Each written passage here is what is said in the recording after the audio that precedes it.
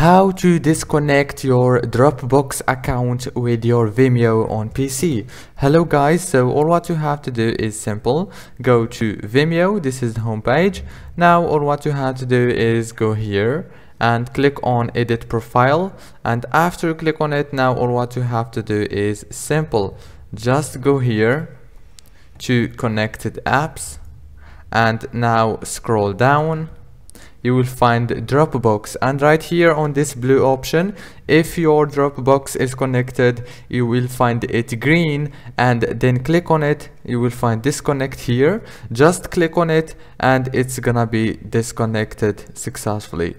If this video was helpful, please don't forget to like and subscribe, and thank you for watching until the end. See you later, and thank you for your support.